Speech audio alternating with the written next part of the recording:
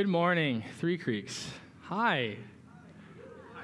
Some of you are like, man, it was like one COVID season and you're back, and other of you are like, who is this guy? My name's Trey, and I am the pastor at Contrast Church. I thought to win some street cred here, I'd show you my cute family. So this is a photo of my family. I'm the one on the right. My daughter in the middle is Junia. My wife's Sarah. And we have another one on the way due in August, another girl. So I am officially living that girl dad dream. It's amazing. The next photo is Mark, Joel, and myself. This is at our launch day at Contrast Church. We are meeting on a very tiny space on King Avenue in Grandview, and that's our target region is Grandview Heights, that area. And what a cool opportunity it's been to be a part of church planting. I was very excited about it, and let me tell you, it's been a dream. It's been incredibly hard, but so fulfilling. And so today, I get the opportunity just to talk with you all about church planting. And I honestly, I think the better overarching phrase is just discipleship and multiplication, that idea of reproducing things that are healthy. Church planting is one of those means. I think it's one of the best, and I'm going to argue that for a little bit. But at the end of the day, church planting is not just this little niche thing that some people do. It's something that all followers of Jesus should be a part of. And I want to kind of show you that today as you maybe ask yourself, like, what does this mean for me to be a part of this? In fact, some of you maybe didn't even know that Three Creeks helped plant us. Some of you might not even know that they're still supporting us financially. And so it's a huge honor to get to be here with you guys. And so I want to start off with a question. I love crowd interaction here, okay? So I need you to raise your hands in this question, okay? Here's the question. Would you rather, for the next 31 days, for the next month, would you rather receive $10,000 a day, or would you rather receive a penny on the first day, but it doubles every day after? Raise your hand, $10,000. I'll take $10,000 a day. Anyone? Like, that's $300,000. Would you take that? Anyone? Okay. Raise your hand if you would take the penny that would double. Okay. Raise your hand if you're just like, I don't like raising my hand. Okay, all right, good. I see you. I see that hand. So I remember listening to this, and I'm somebody who, I'm a big instant gratification kind of guy. I'm like, the $10,000, I mean, that's $300,000. That's pretty good, right? But those of you who are mathematicians here know that's an interesting quandary. Now, what if I was to say, hey, let's raise the stakes a little bit. What if the $10,000 was $100,000 a day? So about $3 million at the end of it. You'd be like, I'm more enticed. And I want to show you the math here. This is what happens whenever you double a penny a day. For 30 days, 31 days, it'd be 10 million. As you can tell, it starts really small. But at the end of the day, the ones who took the small amount at the beginning that multiplied had far more than those who just took the addition for the month. And this is just a way to communicate, and I'm going to argue that multiplication is always better than simple addition. It might not look as good at the beginning, but at the end of the day, it will create far greater impact than just simple addition. So today, I want to spend a little bit of time talking about church planting. But like I said, I use this word discipleship. I use this word multiplication. And what I would use to define those specifically are just, what does it mean to follow Jesus and to help others follow him? That's a call of a follower of Jesus, is to follow him and to help others follow him. That's what Three Creeks is, to help people find and follow God, right? And in that, we all have a role to play in that specific mission. In fact, some of you have maybe grown up in the church. Some of you, maybe you're new to the church. If you've even been here a little bit, you've probably felt like church is this weird funnel where you have these opportunities, maybe on Sundays, maybe at big outreach events. You have all these people. You gather up all these people, and then you have this funnel. And what I mean by the funnel is you have people who come here on Christmas or Easter, people who come here for maybe something simple on a Sunday, or they just want to be able to say they went to church. But then you have these people who are more committed. They're more interested in the way of Jesus, and so they might serve, they might give, they might be in a group, right? And then you start to taper this group down into these like super spiritual juggernauts, right? There's a few of them, and they just are all in, and they're super dedicated to Jesus. And it's this funnel, right? The people on the top are like shallow, and they need to become more legitimate, right? And as you get farther down, you have these few people who are the core, who are just following Jesus deeply. And that's kind of how we think of church, and that's kind of how we think of discipleship. How do we help other people follow Jesus? We start with a wide funnel, wide net, and we refine it as we go. But if we look at Jesus' ministry, it's actually the exact opposite. This diagram kind of helps you show that. You attend, you connect, you serve, you go. But at the end of the day, the funnel is so narrow that only a few people get to be in the game. Jesus did the exact opposite. He started with really his three closest disciples. They got some insider knowledge. The other 12 didn't. But he didn't gather a crowd of 10,000, sit there at a table, take everybody's resumes, and just kind of weed them out like college applications, right? He took 12 teenage boys that were really nothing special. Fishermen, I mean, most of them. I love fishing, but doing it as a profession, you're not going to be the most prominent person in your city. And he takes these guys and he lives life deeply with them. Deeply. And we see that they are just blathering around for the 3 years that he does ministry with them. I mean, my gosh, they ask the dumbest questions. They do dumb things. One of them betrays him, right? We maybe know a little bit of the story. And you kind of have to ask yourself, what in the world is Jesus doing? Why did he pick such 3 who even betrayed him, 12 who really betrayed him, right? Like, why is this his model? Why did he not gather this large crowd and filter out the very best people? And it's because the process of discipleship and the way of reaching people and the way of following Jesus is not this refining funnel. It is to use ordinary people with an extraordinary power of the Spirit. And in that way, we see in the book of Acts, these disciples just become just amazing. I mean, they're just phenomenal. And it's almost like this switch is just flipped. So church planting multiplication, I would argue, is, and you maybe heard this, is the most effective way to reach lost people for the gospel. It's funny because some people would say it, and they say, yeah, this has been the trend over the last few decades. And I'm like, actually, I don't know if you knew this, but every church was a church plant at some point. Think about that. Like the church that's 400 years old, someone had to plant that sometime. Every church is a church plant. The idea of multiplication has been around since Jesus' time. And so the first kind of piece that I want to argue for church planting multiplication is that Jesus modeled it. He was the first pioneer of this in the way that he, like I said, decided from 3 to 12, then to 72. He multiplied through that. In fact, when he ascended into heaven after he was killed and resurrected, there was about 120 of them. That's less than the people in this room. That is not a lot of people. And those 120 multiply the gospel so powerfully that you're sitting in this chair now, and there's thousands and millions of churches in the world right now gathering because of those 120 people. Jesus is modeling an idea of multiplication that is not just simply addition. It's not just simply plateauing or planing. It is this idea that disciples make disciples who make disciples. And Jesus models this idea of sending. One of the things that's the hardest about multiplication is that you're having to go. You don't just sit on your couch and multiply. That's true with really anything. If you want to start a business, you want to franchise something, you don't just sit on your couch. You have to go to all these locations and find the right cities and do all this research, and you spread your net out, right? And implicit in multiplication is going. And Jesus says, look, the Father has sent me, I am sending you. There's sending, not I have sent, I will send. Sending, it is a continual process that we're all a part of. So Jesus did this, it was a command, but it wasn't just Jesus, it was the early church and the last 2,000 years. This has been the DNA of the church.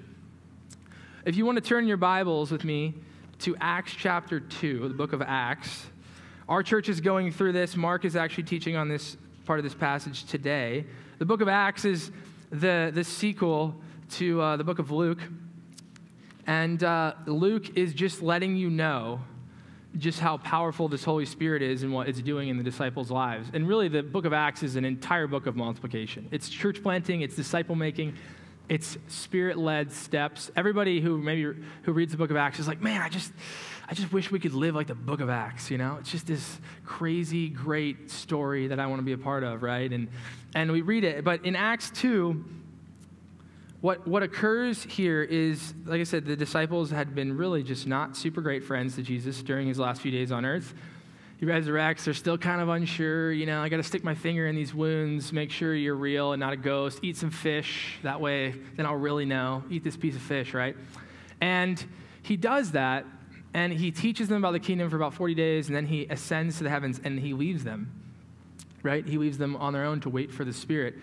And I will tell you that if I had to pick a point at which this switch was flipped for them, for these disciples, it was when the Holy Spirit came upon them. Peter, who had just failed so many times before this, he was a lot of words, right? He was a big words guy. He'd say a lot of things, but it wouldn't back him up. Who had just abandoned Jesus and been restored. In verse 14 through 35 in chapter 2, I'm not going to read it all, but what he's doing there, if you look in your Bibles, you got some black words there. They're maybe italicized, right? Like they're bolder than the other ones. He's giving like the first sermon of all time, and it's legendary. It's amazing. And you're like, Peter, where is this coming from? You were not this way before. And Jesus uses ordinary men to share the gospel, in this case, in an extraordinary way. And what I want you to know is the beauty of this moment. If you read in verse 36, it says, therefore, let all the house of Israel know beyond a doubt that God has made this Jesus, whom you crucified, both Lord and Christ. He calls them out, right? He's like kind of sticking it to them. And then this is what happens in verse 37. When they had heard this, they were acutely distressed and said to Peter and the rest of the apostles, what should we do, brothers? Peter said to them, repent, and each one of you be baptized in the name of Jesus for the forgiveness of your sins, and you will receive the gift of the Holy Spirit. For the promise is for you and your children and for all who are far away, as many as the Lord our God will call to himself.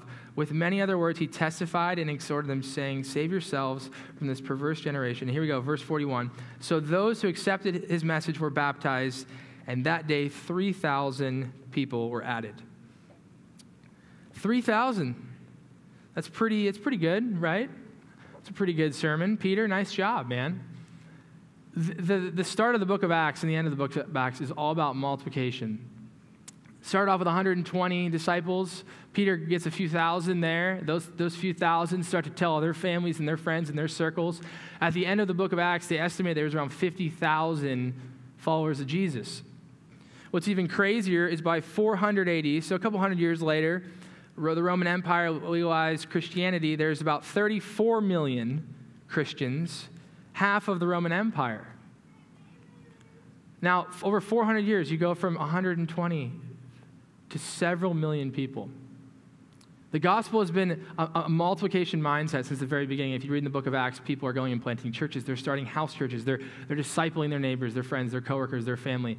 It is a part of the process. You don't hide a bushel, right? You don't hide a light under a bushel, right?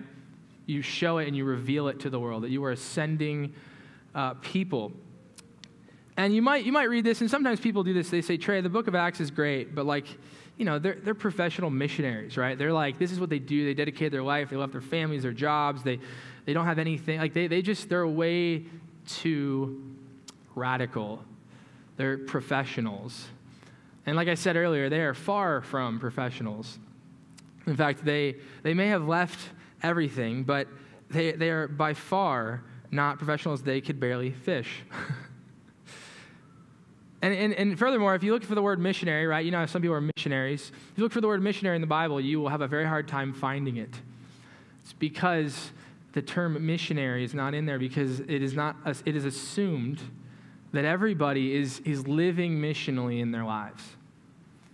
There's no professional missionary. Now, I know we support missionaries overseas. We support missionaries in our area and in inner cities and things like that, right? But at the end of the day, we are all missionaries. Charles Spurgeon once said pretty boldly, he said, every Christian is either a missionary or an imposter. It's kind of mean, but is he wrong? Is he wrong? If you believe in life, if you believe that Jesus is life, that he changes the game for everyone around you, and you're not willing to share it, are you really understanding the weight of it? Jesus did, the apostles did. And this has happened for the last 2 millennia, that the gospel has advanced through multiplication. I actually went to Judson University for my undergrad in Chicago, if you've been in Chicago. And it was named after Adoniram Judson, which maybe you have heard of, maybe you haven't. He was considered America's first missionary, like full-time professional missionary, I guess you could say, right? Even though we just said there are no missionaries. But he went over to Burma. And in Burma, he toiled for, I believe it was 7 years, without a single person coming into faith.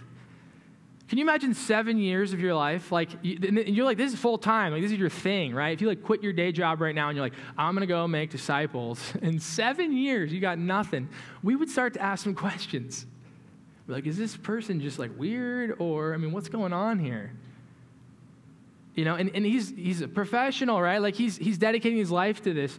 7 years, not one single person follows Jesus. And he doesn't give up. I would have given up. I don't know. 7 years, I don't know about you. 7 years is a long time to see zero fruit, right? You don't see that like, you don't think that 7 years will be worth it. Okay, but then listen, 6 more years, starts to gain some traction. 6 more years go by, 13 years, so he has enough to finally start a very small church. I don't know, 20 to 50 people, right? 13 years. He's given away a fifth, maybe a seventh of his life, right, doing this, and he's got a small group of people to show for it. And you think, man, okay, he's got some people. I guess he's not like a complete failure. He leaves Burma, and a few years later, by the time he leaves Burma, there's 7,000 people following Jesus. By the time he dies, they estimated there was 21,000. Started with just one, went to 20 to 50, grew to 7,000, 21,000. Who knows how many? I don't even know what the records are now. He died a while ago, but it's thinking about, if I spent 13 years of my life for just a few people, is it actually worth it? Most of us would be like, I don't know. But the impact of multiplication, if we truly are loving, discipling people well, the multiplication impact is far greater than anything we can ever do. And Adoniram Judson is a legend for this because he was so faithful. And I think this is such an indicative parallel to our lives as followers of Jesus, that we are sowing seeds that we might never see the fruit of in our lifetime.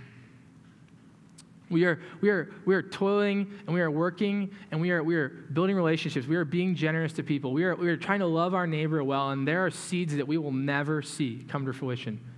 And maybe they will. And maybe you'll get to see them, but I would argue typically you don't.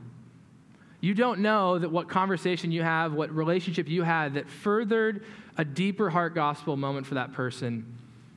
And you might not know when it'll happen, but it can. They say that most people, and I don't know how true this statistic is, but most people who decide to follow Jesus late in their life had several, if not dozens of people that were Christians that were speaking truth in their life through that journey, which means that it's very rare that the first Christian in their life, that they start to see it and believe it and go for it. And so are you okay being number 2 and never knowing? Are you okay being number 4 and never knowing? Are you okay being the friend who's number 7 that's been with them for a decade, not seeing any progress, but at the end of the day, they come to follow Jesus? What you are doing now matters for eternity. What we are doing with church planting matters for eternity. I will die, and Mark will die, and Joel will die eventually, and Lord willing, churches will stay around. More churches reaching more people in unique ways in areas that we can never reach. And when we have an eternal perspective like that, it is just so encouraging. When I first met Mark is young like all of us, and he, like me and Joel, and I met him, and I was like, I've never met someone just that's so futuristic. He just thinks so far ahead. And he had this just dream, I'll say dream, that he wanted to see 25 churches planted in 25 years, 50 in 50 years. And you think about that, you're like, that's just crazy, man. Come on, 50 churches? Do we even need 50 churches in Columbus? I don't know. 50 churches? Do you know how much work that's going to take? And we're 2 in, right? We got 3. Look at us go, right? But it actually gets easier. Why does it get easier? Well, because of multiplication. We have all signed up for the exact same thing that Mark signed up for. We all saved 5% of all of our giving to give to church planting. We all are bringing on residents. We're all looking at regions to plant in the next few years. And at the end of the day, in 5 years, if we have 5 churches, it will not take very long to get 25 because all of us only have to plant one church that plants again. Now, if Mark said our church is going to plant 50 churches, it would be pretty wild of a dream. But I encourage you, think ahead. Don't just think in the moment of what, because when you can think ahead and you can go back to where you are now, it makes far more sense. How am I leveraging and living in my life to see multiplication come to fruition and know that I might be planting seeds that I will never get to see the fruit of? And that's the truth is, some of you didn't even have it, you're new to Three Creeks, you haven't gotten to see the fruit of Contrast Church. We've already baptized several people. We had 4 kids come to Jesus during the Holy Week, the week before Easter. We had this app, and they were reading it with their parents. We had 4 kids at our church come to Jesus. We've baptized several. We've had lots of people who had serious church hurts find freedom in church and in Christ in a group of people that love them. We've had people read their Bibles more than they've read them their entire life in the last 2 years. And it's all because of what you guys have done. It's because of the hardships and the difficulties of what you have done. We have created a space in Grandview that we just want to bless and give away to people in Grandview. We're building favor in a community that is a very, very hard place for those who follow Jesus. These are the type of things that we do in the out front knowing we might not ever see the fruit. You're getting to see some of the fruit today, and that's the beauty of it. But just imagine the fruit in 2 decades, in 4 decades, when you're maybe not even in Columbus. And so this goes to the third point. It's the strategy now, too. It was the strategy of Jesus. It was the strategy in the early church for the last 2,000 years. It is the strategy now. And more churches and denominations are understanding this is the best way to reach people. Paul says this, I love this. He says writing to the church of Rome, he says, I am under obligation, some translations would say, or a debtor, both to the Greeks and to the barbarians, both to the wise and to the foolish. Now, what he's saying here is, I have an obligation to live missionally, to share my faith, to multiply the gospel. I think about a debtor. Anybody here still living that college loan life? You still paying that off? Anybody here? Anybody? Yeah? Yeah. I was smart enough to get into college, dumb enough to go to a out-of-state tuition private school. So still paying that one off. But every month, right, I get paid, and what do? We set aside how much we're going to give away every month. We set aside our mortgage. It's important. And then we pay off our debts.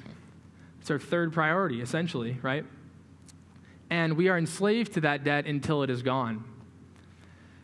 Now, enslaved, typically in this regard, is kind of a negative thing, right? I don't have freedom. I'm enslaved. But Paul uses this idea in such a way that it's freeing. In fact, he says, I am free, therefore I become a slave. You're like, that doesn't make any sense, Paul. You don't run away and then go back to slavery. That's not how that works. But Paul is on to something deeper here. If Jesus has bought the price for us, if he has given us life, we become a slave to him out of love. And he says, I am indebted to people. Do you feel that? Do you feel that burden? When you walk through your neighborhood, do you just feel like, Lord, like you've placed us here in a beautiful way. Praise God that we're here. Can I just give my life over to these people? My time, my money, my generosity, my house. Can I just give it over?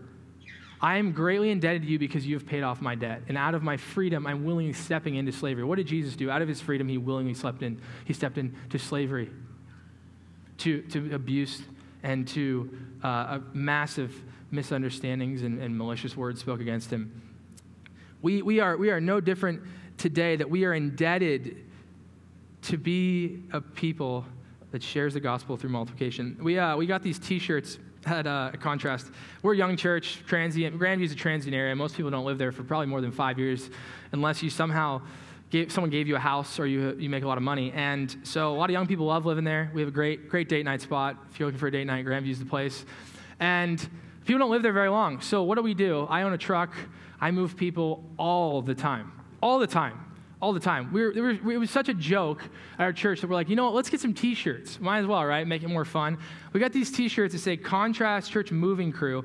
On the back it says, faith that moves mountains, helpers that move boxes. How lame is that? I mean, we're going to reach people with those. We were moving this one guy, and his friend who wasn't a Christian came. Like 10 of us are wearing these shirts. And we're just standing there waiting to get ready, and he's like, so are you guys like a real moving crew? Like, do you get paid? But how can we be present in the area we are? And it's like just indebted to people in their lives, to times of transition, to times of hardship. I loved up here, there's 3 families that are just experiencing rough things.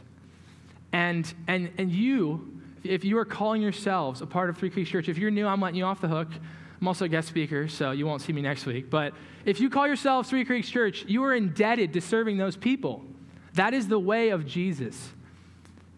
And in the same way, we're indebted to move people. We are to become slaves so that some might be won, to be multiplied. We are to plant seeds that we might never see the reality of. And so I want to transition and close with this. There are 3 reasons why multiplication is incredibly hard and why most churches talk about it but never do it. The first one is that it's slow. Like I said, it is very slow. We are just starting to see growth of people that we actually are trying to reach. You know what I mean? It's like you plant a church, be like, oh, that's cool, I'm going to go to that. And you get people that are, at different areas. We're like, we want to reach these people in this area at this time. We're starting to actually finally see those people show up or be in conversations and relationships. And we've been there, I know COVID, but we've been there for like 2 years, right? And I have this one neighbor, and I have been praying for him in my core group every week that he might come to know Jesus, that he might take serious steps. I've done everything I can to be around that guy's house. And just over the last several weeks, we started a thing called DBS. It's called Discovery Bible Study. It's online. Anybody can lead this thing. It is so simple. It's like 5 questions. You read through it. You can cover any passage in the Bible. It takes no professional skills. And I said, hey, man, you just want to start meeting weekly? I've been praying for him. We've been meeting. I've been hanging out with him. I said, hey, you want to start meeting and doing this? And just weeks and weeks and weeks, right? We do this. We read the Bible. We talk about the gospel. I invite him to church every Sunday. I've had people hang out with him to invite him. Never showed up. Excuse, right? Talking for months. Our launch, big events, right? All this stuff, free pizza, whatever you can do, right? We're going to give you $1 million. No, it doesn't show up. And I'm sitting in this toiling with my core group, just praying for him weekly, not giving up. And just over the last few weeks, I started to notice a shift. I used to text him every Sunday and say, hey, man, when are we meeting up this week? And then all of a sudden, now he's texting me. He says, hey, when are we meeting up this week? What are we reading about? And just this last week, he said, hey, I've got a friend who's not a Christian at all. He's in the same place I am. He wants to be a part of this. Now, I'm telling you, there's very little wins right now. But, this is what it's about. This is what it's about. He could move tomorrow. And I planted seeds that I might never see the fruit of. And I have leveraged time in my life and relationship. I have given away tools. I have mailed letters for just normal human things with the understanding that what I am doing in his life, God could multiply in ways that I could never fathom. And I'm not, I know, I'm a pastor. I'm like paid to do this and whatever. I have degrees. Just can we stop with that? Like I'm a neighbor who went up. I'm so awkward. I'm like, hey, what do you think about spoons? You think those are pretty cool? Guys, I'm telling you, I look cool up here. I'm socially awkward. You got to do it, and you got to learn. I'm introverted. Okay, well it's one person. You like one group people. You're extroverted. Have a party. I don't know, whatever. Like just come on, guys. Like look, it's hard. It's hard. It is hard. My wife has heard me say it's hard all the time. But what we're doing has eternal value. Nothing else matters. The only thing you can take with you is people. God takes them, but if you're going to be a part of that. And it's hard. Second thing is it's uncomfortable. I remember when I was a resident, and it was really weird. It was like I felt like I was dating 2 churches. I'd go to movement in the morning and 3 churches in the afternoon. And it felt real spiritual. And I would, I'd try to we're trying to gather a launch team, try to win people over. Like I said, a little socially awkward. And I was like, trying to make friends with people. And I have a year, I got a timeline. We want to make this thing happen. And I remember one of the hardest conversations, and I started to realize this, was when people decided to go with us, they were cleaving relationships that they had. There's some of you that were friends with people who are at our church right now that you probably haven't talked to in a few months that you used to see every week. There are homes that people at Contrast have left to move closer to our area. There are things that you've done that you've had to sever in order to bring life and multiplication. It is extremely uncomfortable. In a year or 2, I don't know what your guys' timeline is, you will plant a church, and some of you will go with that church, and some of you will have to say, hey, I love you. I'll see you in heaven. I probably won't hang out with you as much anymore because I have a new mission. And praise God. That's why churches don't do this, because they want to stay comfortable, but in the uncomfortability is the most beautiful thing you'll experience. And it's this yearning for seeing the kingdom come and become a reality in people's lives. There's nothing that I get more excited for in my entire week with counseling people, with teaching on a Sunday, than hanging out with my neighbor 1 hour a week. I get more excited about that than anything else I'm doing. And any of you are able to do that. It's uncomfortable, and we have to acknowledge that. In fact, I've told people, you have to mourn what is different. Like, if you move, relationships are different. And at the end of the day, we do this in groups. You guys multiply groups. You send people off and start a new group, and you're like, we loved our group. We were so close.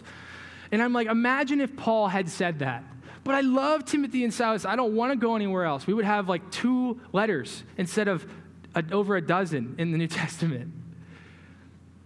And he says, like, gospel goodbyes are hard. Like, in most of his letters, he's like, I miss you guys so much. I would love more than anything to be there. But what I'm doing, I'm indebted to.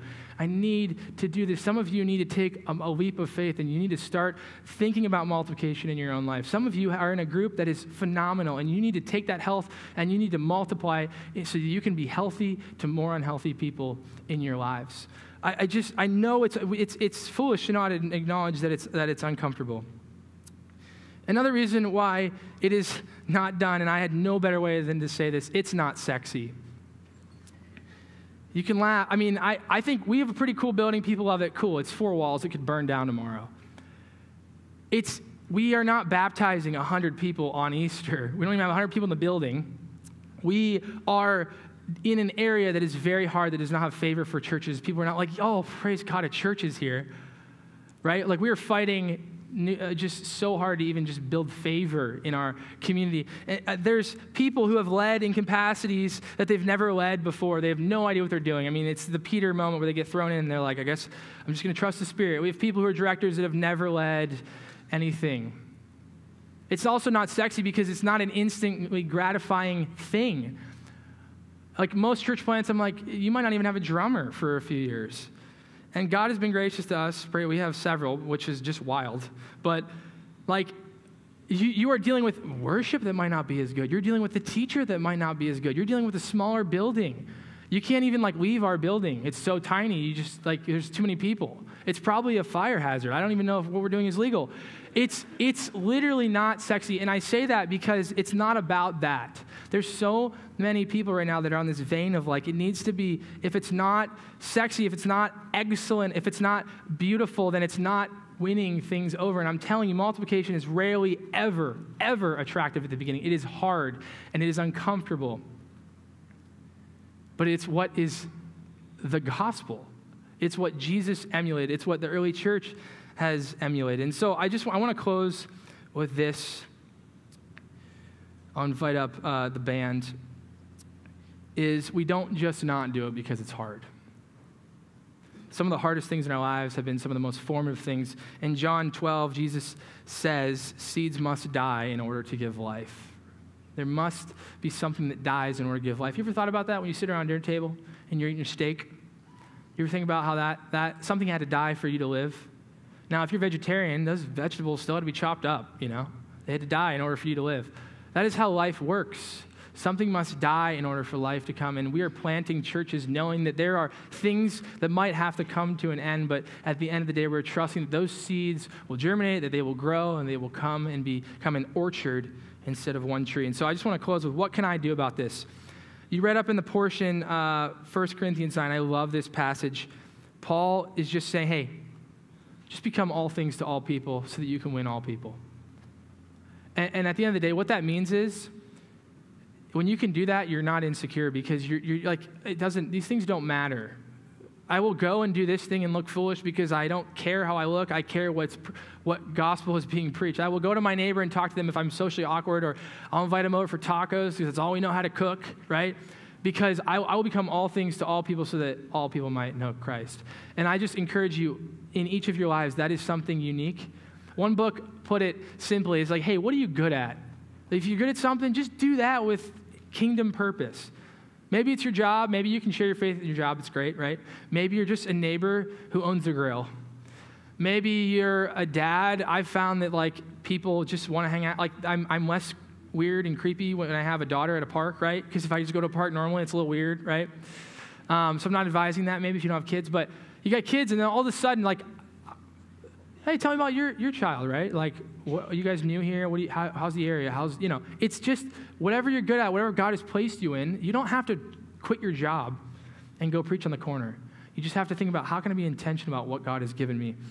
And so as I close, this verse right here, I just want this to resonate on your minds. He says in verse 23, I do all these things because of the gospel so that I can become a participant in it. Three Creeks Church, you guys have been a phenomenal participant in what we're doing, and we are so thankful and grateful. You sent people that are just great and that probably hurt your church because they left. You sent money, and you are not able to do financial things that you could have done because of us. You have willingly sacrificed so that things might come to life, and people are being reached in Grandview that you would never reach, and people are being reached here that we would never reach, and people are being reached in Hilliard that would never be reached, and the movement churches there. And I just want to say thank you, and I encourage you that in a year or two, when the time comes, be praying about this. How can I help financially? Can I be on the launch team? Can I pray for church plants? I would love prayer. I would love prayer for my marriage. I would love prayer for our team. We are free in Christ. And because of that, we become slaves to the gospel. And because of that, multiplying and church planting is the best way to reach people. Multiplication will win every time. So I want to close in prayer, but before I do, I just want you to know there are people in the back who would love to pray for you, love to stir for you. If this is your first Sunday at church in a very long time, it was probably pretty unique. But I just want you to know that you're free. Even if you don't believe it, you're free in Christ. And so I just encourage you to, people would love to pray for you. So I'm going to close in prayer, and we're going to close in one more song. Lord, thank you for your gospel. Thank you that you created a plan that we can follow that's beautiful. I thank you that, Lord, it's not about us and the growth. It's just about being faithful in the moments we're in. It's about planting seeds that we might never see the fruit of, Lord. We just pray that we would see beyond the instant, the moment, Lord, that you give us a vision for the future and give us a heart and a burden for the people that are right around us. Allow us to just leverage all things we have for the sake of the gospel, Lord, so that we might become participants in it for you. In Jesus' name we pray. Amen.